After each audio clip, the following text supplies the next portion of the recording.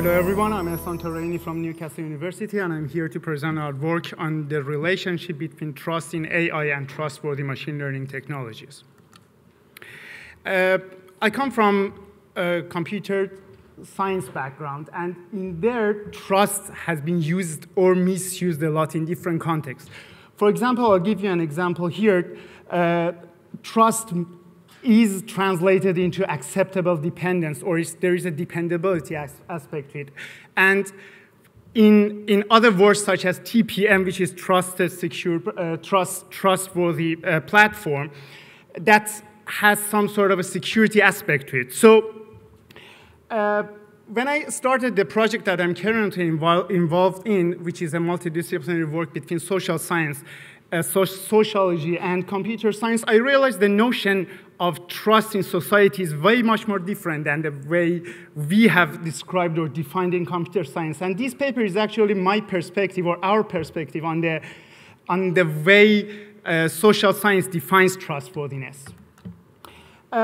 Everyone, as you might know, or you know, everyone has their own personal interpretation of trust.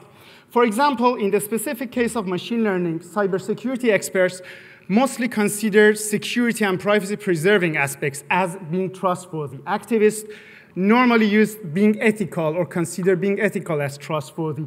Or machine learning experts focus on accuracy and efficiency of the algorithm. Even in the wording of the trustworthy machine learning, ethical machine learning and trustworthy machine learning are somehow used interchangeably. But when it comes to the principles in social sciences, the way people trust is actually based on three, or in more modern definitions, four definitions, which is based on principles called benevolence, integrity, and ability, or a framework that is abbreviation of all these things that is called ABI. And if you add the predictability over time, that's the plus, which is the more modern framework. And each aspect of a technology, or in case of machine learning, a machine learning system should reflect these principles. The focus on this paper is only on the technological things or technological solutions that are aligned with this definition of trustworthiness. When we looked at the literature there in computer science, we realized there are actually two different approaches to look at the trustworthy machine learning concepts. The first is frameworks that are set by regulators normally, and their target audience is usually policymakers, governments, and industries.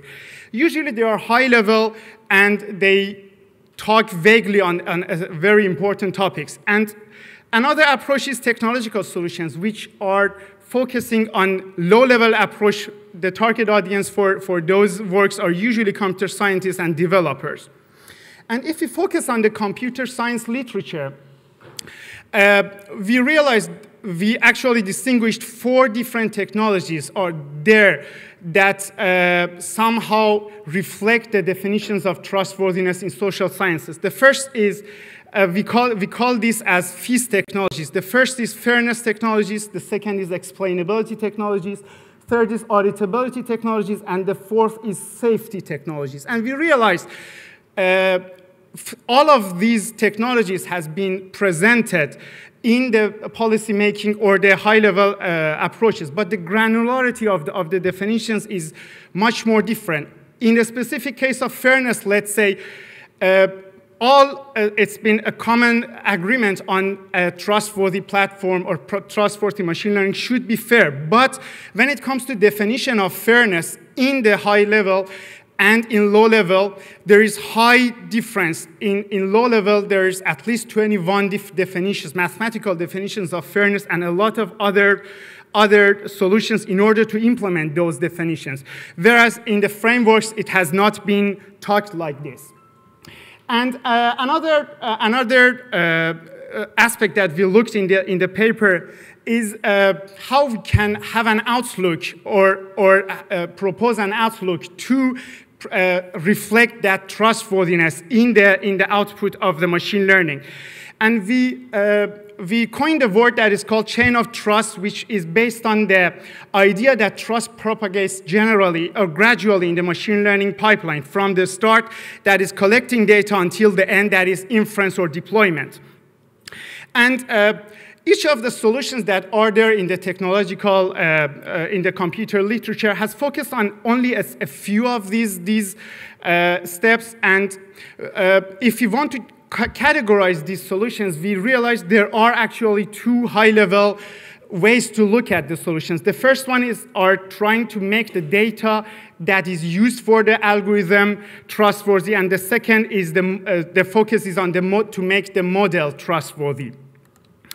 And then the usage of the chain of trust has 4 benefits. The first is each of these stages impact on each other, and because the iterative nature of the machine learning algorithm or machine learning life cycle, that impact is always a growing one. So if you consider it from the first step, then you will see that trustworthy impact of it until the last step iteratively.